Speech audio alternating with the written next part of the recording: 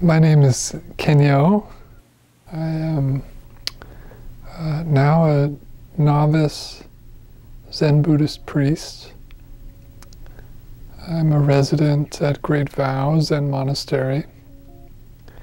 I've been here 4.5 years, and that's my current life.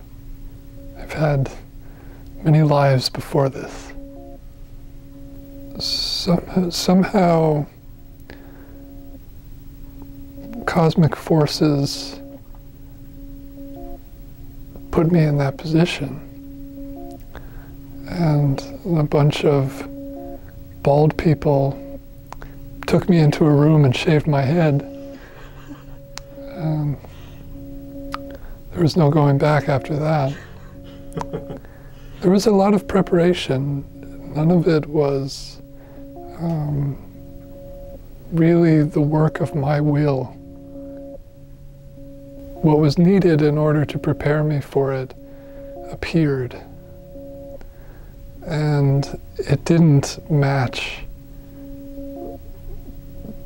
my image of myself or of my life.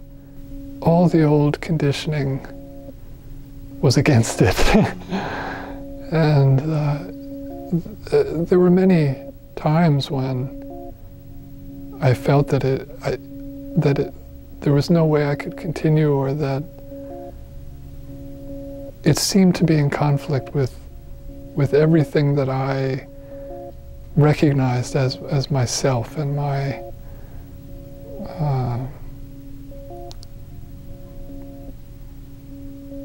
image of myself. And yet somehow there was something deeper that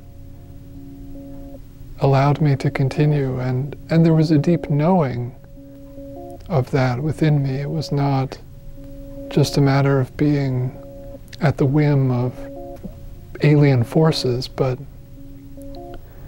after my first sesshin at Zen Mountain Monastery, I really thought that I could think my way out of the truth. I was encountering the call to surrender. There was a clear change in my orientation. There was a sense that, oh, the compass had been set, and that these other concerns, they were falling away, and I was learning to trust in that direction that was set by the cosmos. You know, it's a level of life that is really so basic and so natural. The whole ceremony, having everyone there at the ordination, my family, all the residents here, all the people in the wider Sangha, had the feeling of an auspicious cosmic event, kind of like the assembly that's gathered at the beginning of the Mahayana Sutras. You see all of these bodhisattvas were there, and all these great lay practitioners, and all the respected elders, and 5 generations of people from this town and this village. And what was I? I was like the newborn baby. There's a way in which our world is losing touch with the most basic, essential reality of human existence. And the wisdom traditions preserve knowledge of that reality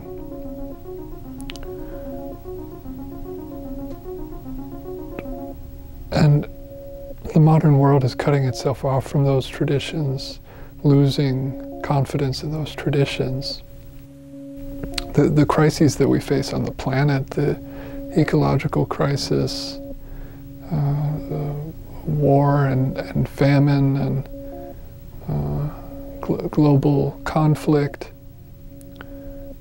terrorism, none of that can be separated from that losing touch with the essential truth of being human.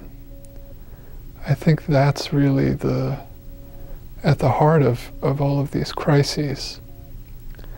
And so there's a way in which reconnecting with those traditions, which is reconnecting with the basic nature of our existence.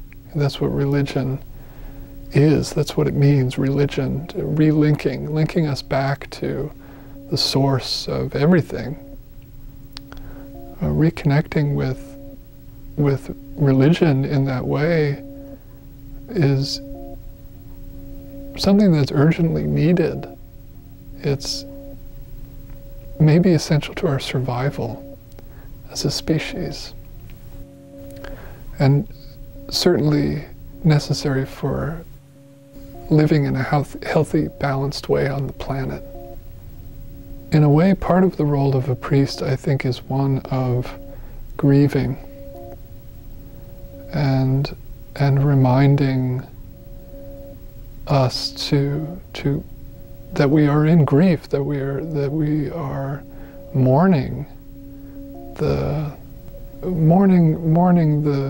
extinctions of species on the planet, but also just mourning death as a reality.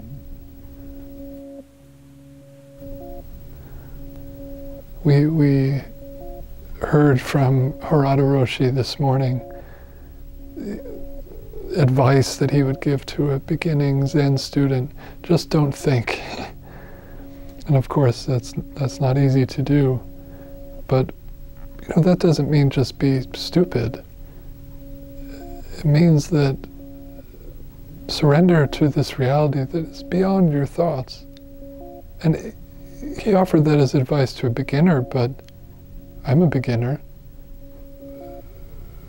If I could do that, if I could actually just go beyond any judgment I might have about whether things are going well or whether I'm doing the practice right or getting good results or bad results,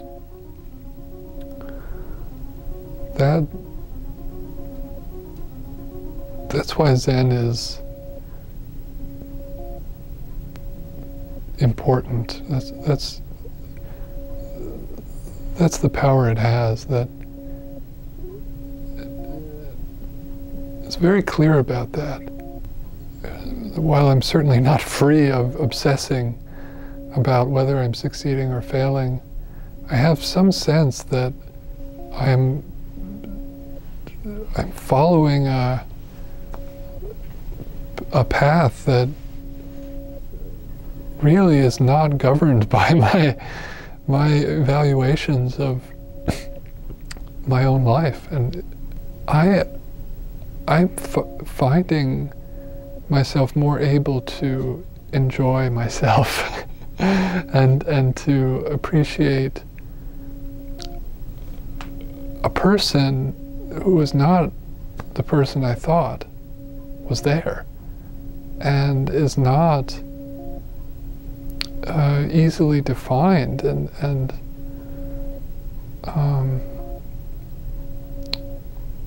is not the person I had imagined. And so I'm, in a way, getting to know this new person who really doesn't have a very clear shape. I have a bald head now, and that's interesting, but there's a lot of potential in what I'm finding in myself now. There's a lot of space and a lot of unknown, and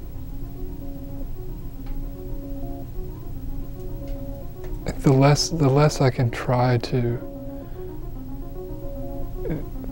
get a grip on it or pin it down, the better things will go for everyone.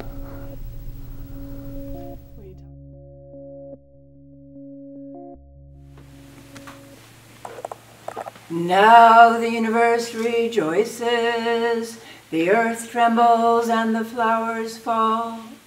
The bodhisattvas of other worlds ask their Buddha what this means, and the Buddha replies that a new disciple has been given the pure great precepts of the bodhisattvas and has taken the fourfold vow to liberate all beings. He has been converted to the truth by the master who received it before in the teaching of Shakyamuni, who is the Buddha of this world. This new priest will become a Buddha in the future through this merit. Therefore the universe rejoices. The bodhisattvas, upon hearing this explanation, bow, saying, if this is so, they have the same mind and heart as we do.